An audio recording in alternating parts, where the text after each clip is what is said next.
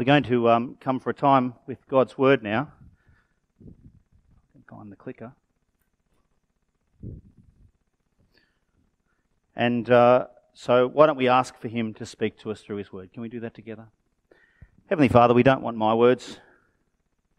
We don't want human cleverness. We ask for the power of God. Holy Spirit, would you speak to our hearts and minds through your open Word this morning? Lord, would you challenge us?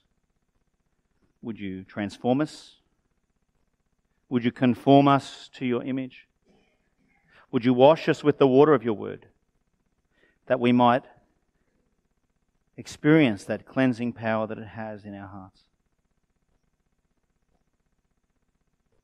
We bring this to you now and say, Holy Spirit, speak. Your servant is listening. Amen. So I'm feeling a little bit of the pressure this morning because Pastor Matt is not well. Pastor Steve's in the Solomons, so it's me. But you've been very gracious. Thank you for your care and kindness in at least singing heartily. That's been great. I trust that the Lord has spoken to you through what's already happened in our service. And so we're just going to spend a few minutes from the book of John, chapter 20, the passage that Peter read to us earlier. And it's part of our series that we're calling So Loved. The idea behind this series is as we come to know what it means to be an authentic community, we're looking at each interaction that Jesus had, the significant interactions that Jesus had with people. And we're considering what does his interaction with these people say to us in our community where we are, here and now, today. So I want to bring you a message called Love Challenges Unbelief. See, I don't know whether you have this problem or not, but as I was reading and studying this passage, it occurred to me that there's a difficulty I face with some people in life, and you might face it too. I struggle with people who seem to have what I would consider to be a settled unbelief. You know what I'm talking to? People who you've tried to talk to about the things of God, and they seem to have had their mind made up. No, not for me. You know, though, you've probably come across people like that. And we kind of think of them as, well, what can I do now? You know, and in our very media-saturated world, we think, you know, if people want to know about Jesus, you know, I've had a go. If people want to know about Jesus, all the answers are out there. What can I say that they can't find out for themselves? And you can feel a little bit almost like, well, what's the use? Is there anything that I can do? They're settled. Have you ever felt that way? Maybe you haven't. You know, you might feel like you've failed because they asked a question, a difficult question. You know the ones that about all the contradictions or the scientific proofs for this and that, and you're kind of like, no, I don't actually have a really good answer for that. Or you struggle with the best answer that you've got, and it just kind of comes out a bit like, no, it just didn't cut it. Maybe that's happened to you. Or maybe they come back with a counter and they're really happy with their answer. You know? They've got a really good, strong, solid response to whatever it is that you've said about Jesus, and so they're settled. Or maybe it's actually they've got to that place where they've said, well, I can see you need it. You know, you Christians, you believe in God because you need like a crutch, right? I don't need that, right? But you need a crutch. And you kind of feel a little bit belittled, put down, like, you know, you're the stupid one for believing in Jesus. And you can come to that place of thinking, well, what can I do now? I feel it's a bit hopeless. What can little old me do? As we continue our series on So Love today, and we look at this idea of love challenging unbelief, enter Thomas. We heard about him in the Bible reading right at the start. You might know him as Doubting Thomas. Yeah? There's not much worse slander or kind of, you know, insult that you can say to someone in the Christian church than calling them a Doubting Thomas, is there really? You know, it's up there with the Christian insults. I've been reading some Christian history over the last few weeks, and I tell you what, there've been some pretty good Christian insults over the years, but nonetheless, some of them didn't seem all that Christian, actually. But Doubting Thomas, you'd think, you know, It's a pretty big slight, but we're going to have a look at Thomas because there's actually a little bit more to the story, and maybe we've been a little bit hard on poor old Thomas, calling him Doubting Thomas. See, Thomas's background is a little bit like this. When Jesus, a few weeks ago we heard the story of Lazarus, when Jesus was going to go and visit Lazarus, and Jesus said, well, Lazarus is dead, Thomas's kind of pessimistic response was, well, why don't we all go and die there too then? Remember hearing that in the story of Lazarus? Well, let's all go back there and die with Jesus. Now, we get the impression that Thomas probably was prepared to die for Jesus, but he was a bit pessimistic about it all. And then a little bit later on, when Jesus was in the upper room, and he was talking about my Father's house, where there are many mansions, and I go to prepare a place for you, and you know where I go. And Thomas is going, I'm sure they all know God, but I just don't get it. Where is it you're going? We don't know where you're going. We're grateful to Thomas, though, because as a result of Thomas's not quite getting it, we do. Because what did Jesus say? I am the way, the truth, and the life. He that believeth in me will not perish, but have everlasting life. Thomas's poor, struggling kind of leads to this great declaration that Jesus gives us that is probably the most quoted Bible verse next to John 3:16 in the Bible. So, poor Thomas has got a bit of a hard rap because God used him to really give us some important truths. But there's a really, really important truth we're going to get to today that comes from John 20.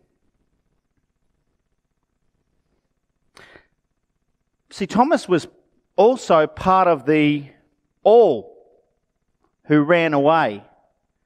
We heard last week, Pastor Steve shared about Jesus' crucifixion and everyone abandoned him. We like to think of Peter, because that's where the story went, didn't it? The story goes around Peter and his rejection and denial. But where were the rest? They weren't even in the courtyard. They weren't even following from a distance. Thomas was in the all who took off like a shot. Okay, there's a little bit of background for poor Thomas as we get to our passage today. So John 20, verse 19, I'm just going to read a little bit of it, and not as much as what Peter read earlier, but this is John 20, verse 19. On the evening of that first day of the week, so this is after Jesus had died, and there'd only been one sighting as far as we know. It said that the disciples were together with the doors locked for fear of the Jewish leaders. Jesus came and stood among them and said, "Peace be with you." And after this, he showed them his hand and his side. It tells us the disciples were overjoyed when they saw the Lord. And again, Jesus said, "Peace be with you. As the Father has sent me, I am sending you." And with that, he breathed on them and said, "Receive the Holy Spirit. If you forgive anyone's sins, their sins are forgiven. And if you do not forgive them, they are not forgiven." Now Thomas, also known as Didymus, or the twin, one of the 12, was not with the disciples when Jesus came. So the other disciples told him, "We've seen the Lord." Can you picture it? "We've seen him, Thomas." And Thomas says to them, "Unless I see the nail marks in his hand and put my finger where the nails were, my hand in his side, I'll not believe."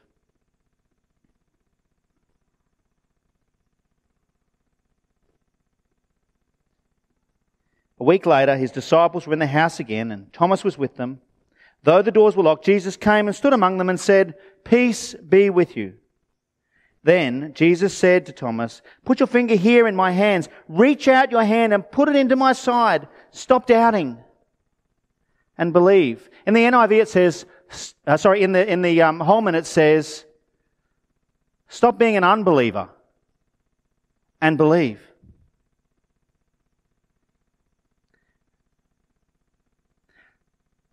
See, Thomas had his doubts. But I want to point out to you this morning that unbelief is a precondition to belief. You know, we were thinking before about people who say, oh, look, it's not for me. If you think about it, unbelief is a precondition for belief. Someone comes to belief from something, don't they? Unbelief. Everyone who's come to faith has come from a precondition of unbelief into believing. Rather than seeing unbelievers as hopelessly lost today, as we sometimes might, I hope that God will reignite our confidence in their future belief. Because love challenges unbelief. Thomas, calling him doubting Thomas is a little bit unfair. The other disciples were the same before, weren't they? In verse 19, we read of them gathering together in worship and adoration and expectation. Is that what your Bible said? Are you looking at verse 19? That's not what verse 19 said, is it? What were they doing? Did they gather together in worship and adoration and expectation? No, they were gathered together in unbelief. They were scared. They were fearful and hiding. As far as they were concerned, the Jews had won. Right? Jesus, if anything, was dead and therefore the loser. All of their hopes in him had washed away. They weren't expectant or full of faith. They were hiding behind locked doors for fear of getting dragged away and having the very same thing done to them. You know, when Thomas said, I will not believe unless, how different was he to them before they'd seen? None. I mean, it is a pretty unbelievable claim, isn't it? Dead man walking, right? We don't see that every day. I mean, they had seen Lazarus. That was supposed to inspire their faith. But we don't see dead men walking everywhere, do we? It's not your average, everyday kind of experience. And so Thomas, like most, needed something more. He needed evidence. And it brings us to an important point this morning, that faith is not empty. People talk about blind faith. Well, you might have blind faith, but I don't. Faith is built on something. Evidence. In John 20, verse 30 and 31, Peter read at the end, it says, Jesus performed many other signs in the presence of his disciples, which are not recorded in this book. But listen, these are written so that you may believe that Jesus is the Messiah, the Son of God, and that by believing you may have life in his name. What was this book written for? Evidence. The eyewitness wrote it down to give evidence that we might believe in his name. Some of you might know of the writer Josh McDowell. You heard of Josh McDowell? Josh McDowell's testimony runs a little bit like Thomas's in a way. He was the skeptic of his age. In fact, he was probably very much like a Richard Dawkins kind of guy when he was in his university years.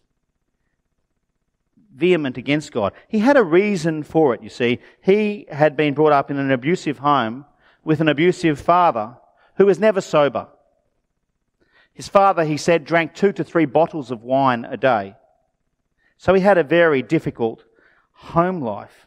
His brother, Josh McDowell's brother, successfully sued the family for the abuse that he had faced. You know, when his brother grew up, he said, well, this was all rubbish. And he sued his family successfully. And one of the rulings of suing his family was that he would get to take a house that was on the property that Josh McDowell's family lived on. He was allowed to take this house.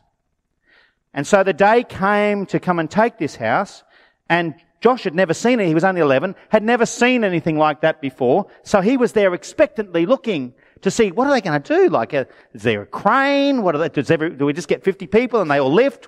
How do we move a house, right? And so Josh is there watching, waiting to see what happens. And there's all these people there. And he's thinking, oh, wow, they all think this is great too.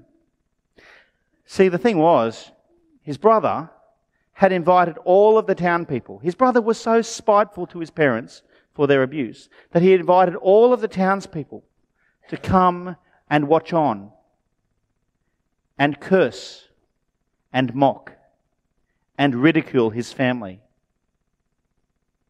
So Josh thought they were all there like him to see this amazing feat, but really they had come to cast aspersions on his family, on his parents.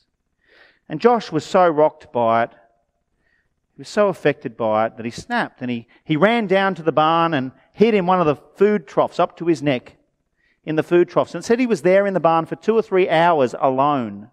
No one came looking. Siblings, parents, no one. No one came looking for him. And he said at that moment, something inside him died.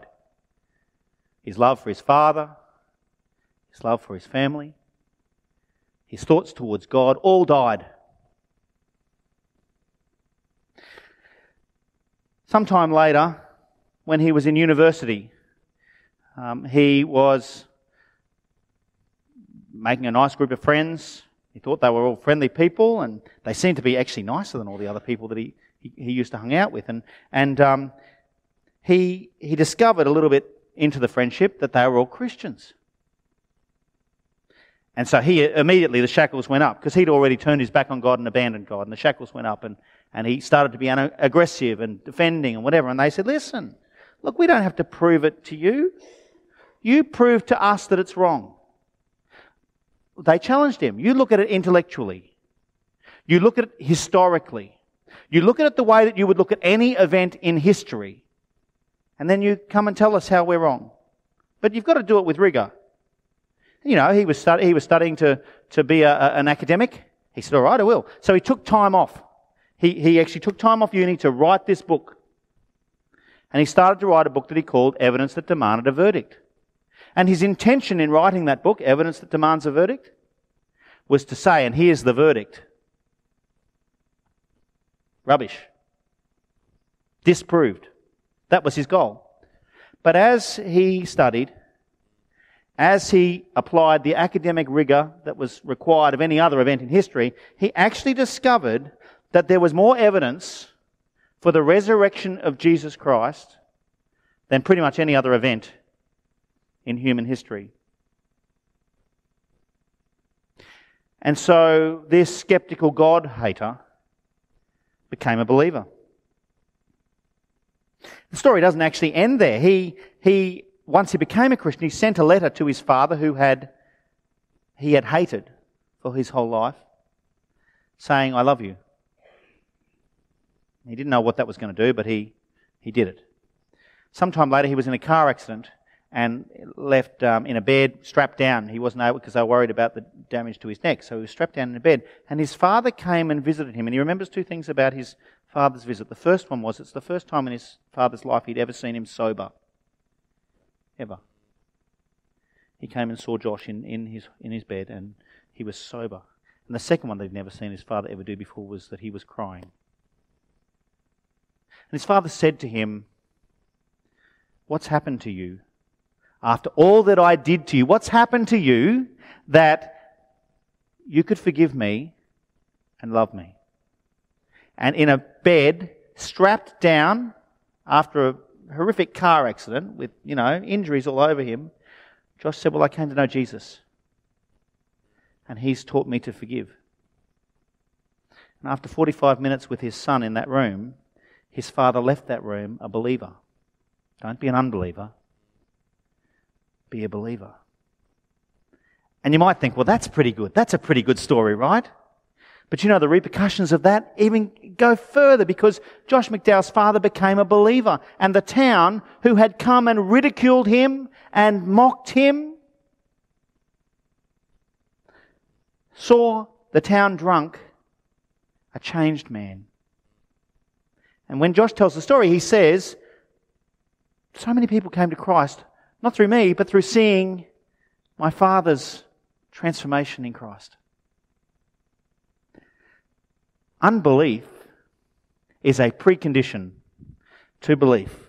In fact, everyone who comes to Christ starts from a position of doubting.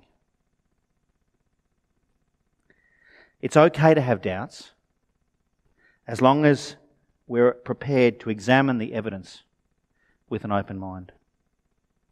So let's do that. In verse 25 of chapter 20, we read the disciples saying to Thomas, "We have seen the Lord." That's the best kind of evidence. In fact, it's the easiest kind of evidence any one of us can give. We can say what God has shown us, what God has done in us. But it seems that wasn't enough for Thomas. Thomas needed a little bit more. In 1 Peter 3:15, many of you can quote it for me, it tells us that we've got to be ready to give an answer to anyone who asks you to give a reason for the hope you have. What's that saying? Be ready to give evidence. Be ready to give evidence. So what kind of evidence did Thomas receive? Well, we read a little bit later that he got the best kind, the visual evidence. He got to see with his own eyes the resurrected Jesus.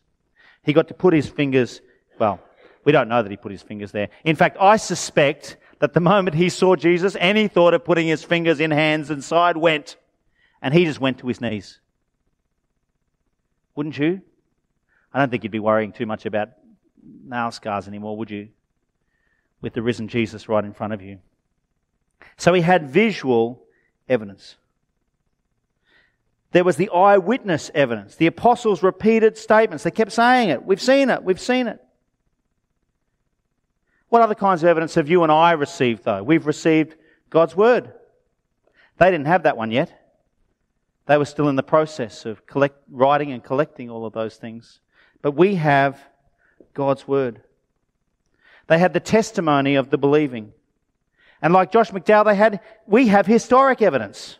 We can look back and look at the veracity of each of the eyewitnesses. Here's another kind of evidence you might not have thought of. The death of the disciples. I mean, everybody dies, but most of the disciples died in a particular way. You know, they all died as martyrs. All but one died as martyrs. That is, they were killed for their declaration of the resurrection of Jesus.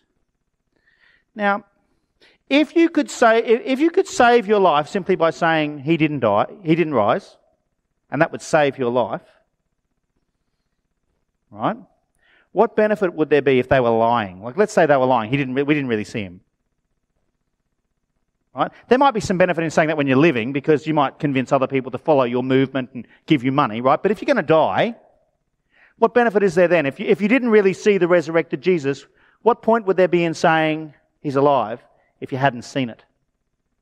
None. The fact that they died as martyrs, declaring that Jesus is raised from the dead, we've seen him and we're prepared to die for that truth, is evidence that it really happened. Then, like Josh McDowell's dad, we have the evidence of changed lives. People we can point at and see, once they were lost, but now they're found. Then you've got this thing, the growth of the church. You know, from 12 across the generations to millions and millions of people. Especially when it was trying to be stamped out pretty much everywhere they went. This crazy Jewish sect called the Way.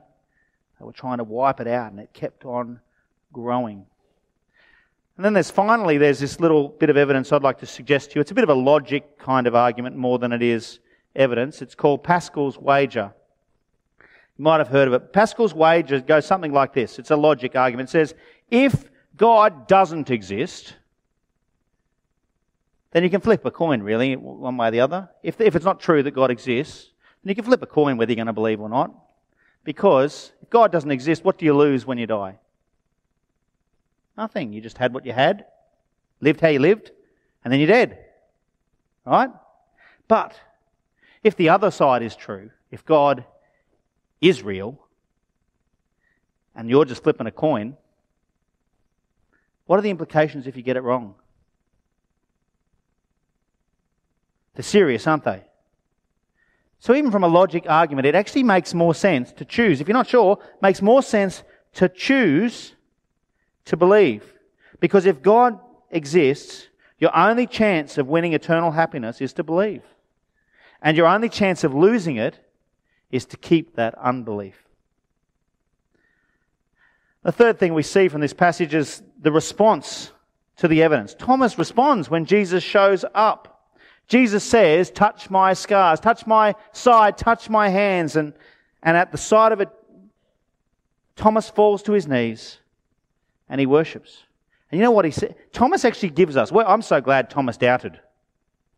I can be honest and say I'm glad that Thomas doubted, because as a result of Thomas's difficulty again, we get the most powerful declaration of Christian doctrine yet in the New Testament.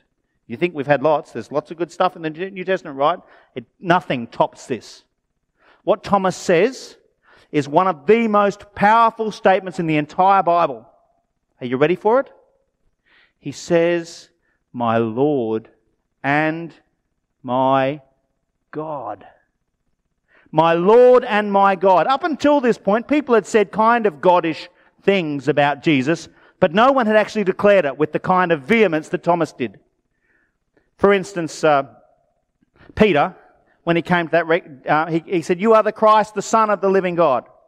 That's kind of goddish, right? That's kind of like saying he's kind of like God. Yeah. And Martha, at Lazarus's death, she said something very similar. I know that you are the Christ who is coming into the world. Kind of goddish, coming in from somewhere else, right? And even Jesus himself had said something very goddish when he said, before Abraham was, I am. But no one tops this. He goes to his knees and declares, my Lord and my God. What a powerful, powerful truth that comes out of this passage. Most powerful declaration of Christian doctrine yet. My Lord and my God. Do you know why no one else had said it? No one else had said it because it was a death sentence pretty much to anybody else. It was a stoning offence. It's actually the reason the Jews stoned Jesus. They stoned Jesus. They couldn't get anyone to actually say it out loud, so they had to actually get people to lie about it. That's how they actually got in there. They said, that's how they actually got to the place where the Jews were ready to kill him. Because they said he thinks he's God. But no one actually said it out loud until Thomas. So maybe we're a bit rough on poor old doubting Thomas. Thomas is first. Augustine, one of the church fathers, said that Thomas doubted so that we might believe. It's clear as a bell. My Lord and my God. Jesus is God, folks. State it as clearly as that. Thomas came to the clear understanding, and so can we. This is the place where a lot of religious sects and groups and cults kind of diverge this idea. Is Jesus God? They all play lots of games with Thomas. Jesus is God. And Thomas says two things, my Lord and my God. My Lord, my sovereign, my ruler, my guider, my teacher. And my God, my creator, my owner. I worship you. Jesus is both the one who teaches us and the one that we worship. So, what can we get from this for us today? How do we respond to this ourselves? Do you need more evidence for your faith? In some places, it's not a good idea to ask the difficult questions. Oh, no, we don't ask those kinds of questions around here. You know, if the Bible can't stand up to questions being asked of it,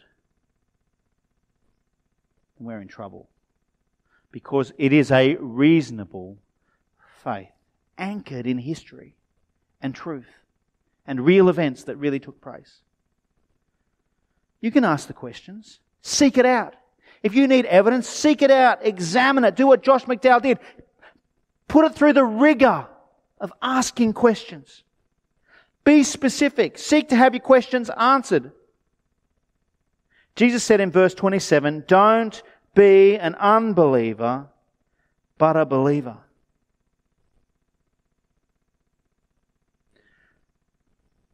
Can I challenge anyone who might be here today in unbelief? Seek out the evidence for yourself. Look, examine, and find. But there's a second challenge for you and I today, and it's this. Do you have evidence that you can share? Have you experienced something of the power of God in your life that you could tell others about? In verse 21, we read again, peace be with you, as the Father has sent me, I'm sending you. That's our standing marching orders.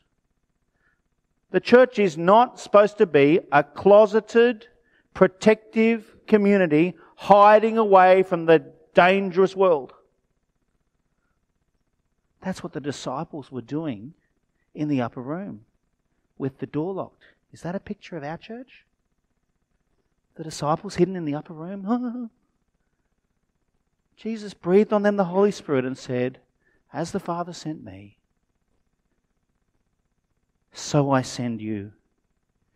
The challenge to us is, have you got evidence, faith that you can share? See, if we're going to be an authentic community, we have to see that, like the disciples, it's a community that's supposed to be reaching out. Next term, we change our emphasis onto bearing hope. It's really important that we get this, because unbelief is a precondition to belief. Everybody out there who doesn't know Jesus, they're ready. They're in the right place for their unbelief to turn to belief. If we will be the authentic community of Jesus that doesn't hide in a closet, but goes out to reach them with the gospel. What if? What if?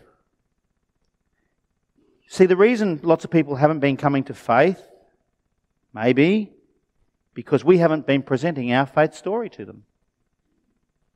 Maybe we haven't been like the disciples saying to Thomas, we've seen Jesus. And maybe we're too scared of their first response. Unless I see, I'm not going to believe. I think, oh, what if they say something I don't want to hear? What will I do then? Love challenges unbelief. It might be that we haven't been presenting our story. Maybe we haven't been giving the evidence that's necessary for them to come to Jesus. You know, they cannot come if they have not heard. What if? What if overnight we all made the decision that tomorrow, all of us, we're going to start sharing the evidence that we have with the people we come into contact with? Tomorrow. What if overnight? Do you think this would be a different place next week? What if? Love bears hope. The final thought I want to give to you is this. I know some of you have unbelieving family, unbelieving spouse, unbelieving partners, unbelieving children. I want to show you a final video from another author who you will have heard of named Lee Strobel. And Lee makes the point I think we all need to understand. You aren't just the one giving evidence. You are the evidence. You're part of the evidence that people need to believe. So live what you believe. When confronted with evidence, everybody has to make a stand one way or the other, don't they? Is it true or not? That's what happens when you're confronted with evidence. Here's the takeaway thought for this morning. Oh, you ready for the video? Can you just go back to the slide for me, Tony? Next slide. Just before the video. Next slide. I was winding up to this and now we're waiting. You're expecting? Ready? Here it comes any second. The next slide. No, not the video, not yet. Next slide, not the video. Just minimize the video. Just talk amongst yourselves quietly. So click on the slide for me. That's it. Right. This is the point we're supposed to take away with us today before we see the video. Evidence of Jesus' divinity, the thing that Thomas came to the understanding of, my Lord and my God. When we actually get evidence of that, you know what it leads to? Belief, worship, and devotion. All the things that Thomas did when he came into the presence of the living Christ. Evidence of Jesus' divinity, understanding that He is God, leads to belief, worship, and devotion. We're going to see this video, and then we'll close. Well, for most of my life, I was an atheist. I thought the idea of an all-loving, all-powerful creator of the universe, I thought it was stupid. I mean, my background's in journalism and law. I tended to be a skeptical person. I was a legal editor of the Chicago Tribune. So I needed evidence before I believe anything. One day my wife came up to me. She had been agnostic, and she said after a period of spiritual investigation, she had decided to become a follower of Jesus Christ. And I thought, this is the worst possible news I could get. I thought she was going to turn into some sexually repressed prude who's going to spend all of her time serving the poor in Skid Row somewhere. I thought this was the end of our marriage. But in the ensuing months, I saw positive changes in her values, in her character, in the way she related to me and the children. It was winsome and it was attractive, and it made me want to check things out. So I went to church one day, mainly to try to see if I could get her out of this cult that she's gotten involved in. But I heard the message of Jesus articulated for the first time in a way that I could understand it. That forgiveness is a free gift, and that Jesus Christ died for our sins, that we might spend eternity with Him. And I walked out saying, I was still an atheist, but also saying, if this is true, this has huge implications for my life. And so I used my journalism training and legal training to begin an investigation into whether there was any credibility to Christianity or to any other world faith system for that matter. I did that for 1 year and 9 months until November the 8th of 1981. And on that day I realized that in light of the torrent of evidence flowing in the direction of the truth of Christianity, it would require more faith for me to maintain my atheism than to become a Christian. Because to be an atheist, I would have to swim upstream against this torrent of evidence pointing toward the truth of Jesus Christ. And I couldn't do that. I was trained in journalism and law to respond to truth. And so on that day, I received Jesus Christ as my forgiver and as my leader. And just like with my wife, my life began to change over time. My values, my character, the purpose of my life began to be transformed over time in a way that, as I look back, I can't imagine staying on the path I was on compared to the adventure and the fulfillment and the joy of following Jesus Christ. So, folks, next term we're focusing in on bearing hope, being those who bring hope to others. And what we want you to do in the remaining weeks this term is start to pray, start to think, start to dream. Who, Lord, have you put in my life? Who's in that perfect, necessary condition of unbelief that I can bring to the Saviour? And next term we're going to be running Alpha. Alpha is a course that is both for people who already know Jesus and want to kind of refresh their understanding of the basics, but it's also a place where non-believers, people who are wanting to examine the evidence, can come and look and ask and discuss and come to a place of finding Christ for themselves. And we would like you all to think about who you could bring along to Alpha next term. Let's pray about that as we close now. Heavenly Father, we thank you for your word. Thank you for Thomas, who over the ages has copped a bad rep as a doubter. We thank you that because of his doubting, we can get it. You are our Lord and our God. Lord, we want to pray for those people that we know who don't know you yet, who are in that place of unbelief. Lord, we want to ask that you will put on our hearts the ones that you are reaching through us. Lord, that we might be the ones who are able to give evidence, and then when the time comes, Lord, that we might be able to invite them to come along to Alpha, that they might receive the good news of the gospel and come to faith in Christ. Lord, it's our burning desire not to be hidden away and locked in a cupboard, but to be a visible light for Jesus in our world. We thank you for reaching in to us and presenting us with your amazing grace. Amen.